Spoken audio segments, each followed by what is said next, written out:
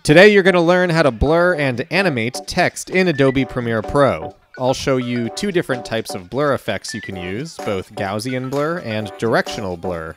This can be done in about a minute or less, so without further ado, let's begin. Cineguac. Let's begin by going to our Type tool, click on the playback window, and type out whatever you want. Let's write blur. I know, real creative. And we can just center this title by going to the graphics panel, go to Edit, make sure your text is selected, and then click on the horizontal and vertical centering options. And of course, we can adjust the size if we want. Once we have our title, let's move over to the effects library and search for blur. You'll see in the Video Effects Blur and Sharpen folder, we have a few options. Let's start with Gaussian, since I use this one most often. Just drag and drop the effect onto your title, and we can zoom in here.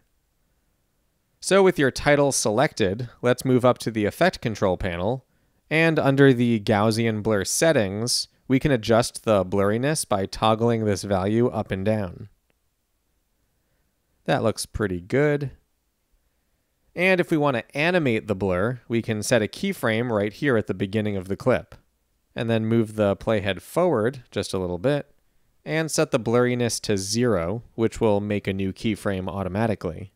We can then right-click our keyframe and select Ease In, and then select the first keyframe and select Ease Out. When we play that all back, the title now goes from blurry to sharp, but it moves a little too quickly.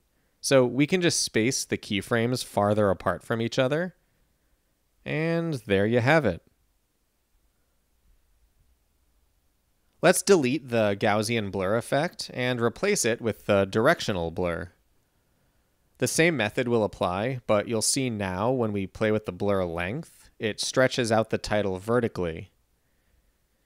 And if you want to change the direction of the blur, you can play around with the directional value right here. So let's make this diagonal, and with the playhead at the very start of the clip, set a keyframe for the blur length. Then let's move forward just a little bit and set the blur length to 0. Make sure you add the ease in and ease out effect to the keyframes so that the animation looks a bit smoother. And that's how you blur and animate text in Premiere.